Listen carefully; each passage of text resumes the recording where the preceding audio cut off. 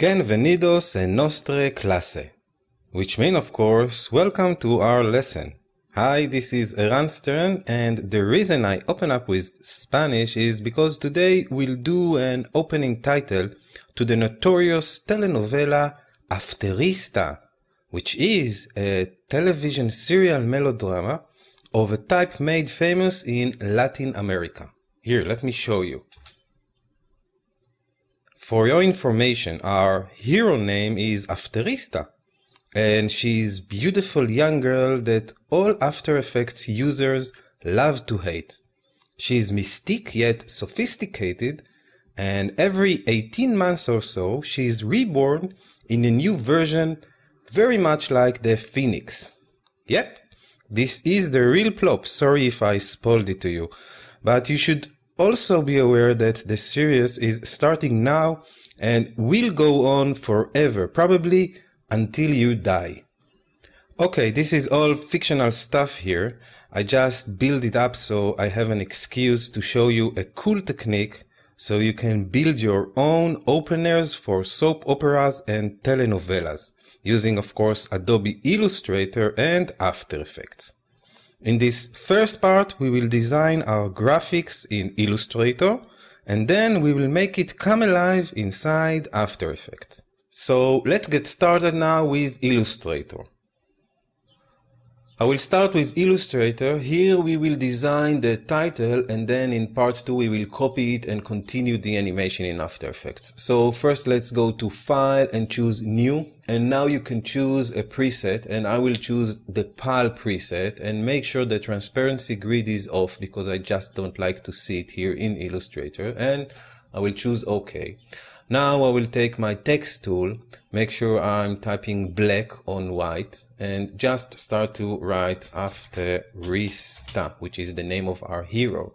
And it comes out very small, so I will just scale it something like this. And now it's time to change the font.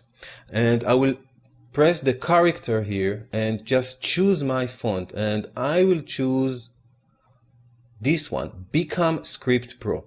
Now, Become Script Pro is a font that comes with Adobe bundles such as the Design Premium or Production Premium and Web Premium and so on. And please don't ask me to send it to you. It's not mine to give or share. I also bought it and got it with one of the packages. So the reason I'm using it, and you should also use it if you like to follow my steps, is not because of the 18th century design here, which is also very nice. The reason is because this is an open type font. And since it is an open type font, we have lots of alternative to our letters. So we can change the design here very easily. In order to use all these alternative letters or characters, you need to make sure that the glyph panel will be present in your interface. The icon for it is this one, and if you don't see it, go under Window and then under Type choose Glyph. Now when you will select your type and press the glyph, you will see all the alternative letters for this font and see how many we have here. We have lots of stuff that we can work with, which is absolutely fantastic and great. I really love this 18th century design, and Become Script Pro is probably one of my favorite fonts all over. Anyway, so let's see how we can use it. What will be the easiest way to use it? Instead of seeing the entire font, I will go back to my text tool and just highlight the letter that I want to see. So now you can see it over here at the glyph panel.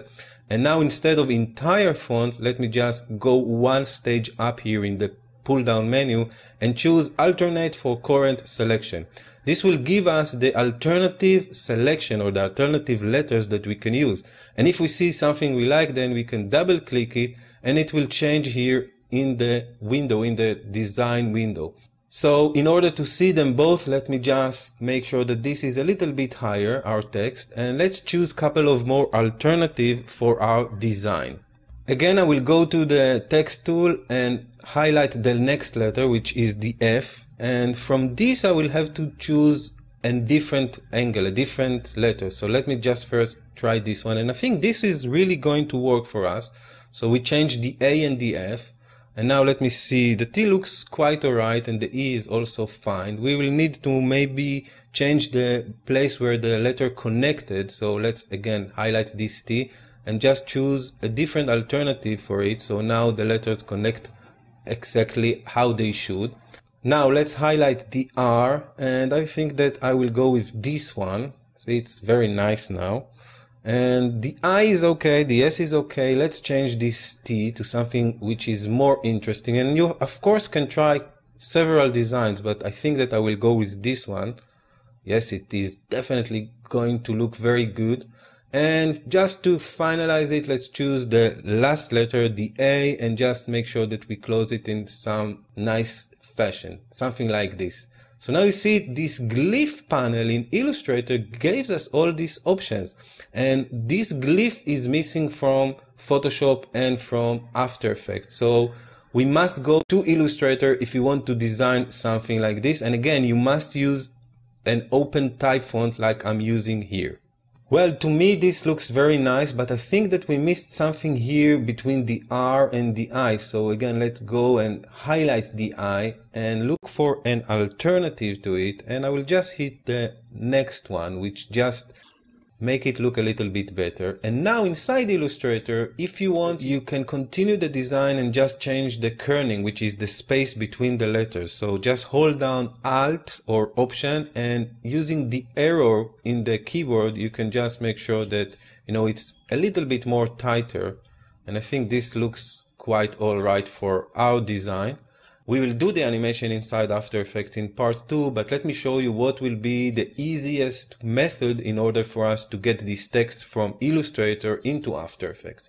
And we don't want it to be a live text in this part, because we will use the stroke effect in order to animate it. So we need to go to the Type menu and choose Create Outlines. And now we can go under Edit and copy this text. Now we'll switch to After Effects, and before I'm going to paste anything, let me just go under Edit, Preferences, and I will choose User Interface Color. And the reason that I'm doing this is going to help us a lot in the second part of the process.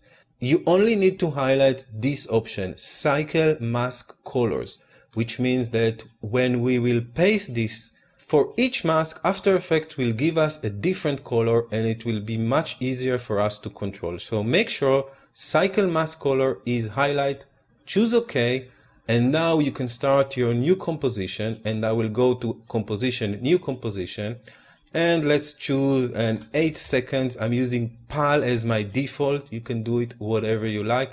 And also let's name this one Afterista. So I'm going to choose OK for now. Now before we will do anything, let's just make a background here in After Effects. So make sure nothing is selected in your timeline, and just double click the rectangular tool. This will create a shape layer in your composition. And let's change the colors to be something more appropriate to our designs. So first I will select the word fill, and I will change this from solid color to radial gradient, and I will choose OK. Now I want to edit the gradient color, so I will press the gradient icon, and let's change the colors. We will first need to switch them, so let's do the white in the opposite side, and instead of black I will just choose a pale yellow, something in the beige area, something like this, maybe even brighter, and choose OK. So I've got this very interesting background, and I want to make it a little bit more obvious. So I will just use this little tiny circle to make this background be more of appropriate. So it's like a hot spot in the middle. And now you can close this shape layer, and if you want, you can rename it back as usual, of course. Now we are ready to paste the vector information from Illustrator into After Effects. And in order to do this, we need to create a new solid. So go on the layer, choose new, and create a new solid. And this will be our vector art. And make sure it's comp size. And you can also change the color right now to some dark brown. So let me just choose something like this, and I will hit OK. Now you can go to the Edit menu and choose Paste. And now we have our lovely Afterista logo. Look at it. After Effects created a different mask with a different color to each one of the letters. It's actually not even each one of the letters, each part of the mask. So if we want to look at it without these colors, here it is. Excellent! Now I recommend you to save your After Effects project and join me in part 2, where we will continue to animate this and make it look even better. Until then, this is Ran Stern for CreativeCow.net saying Shalom.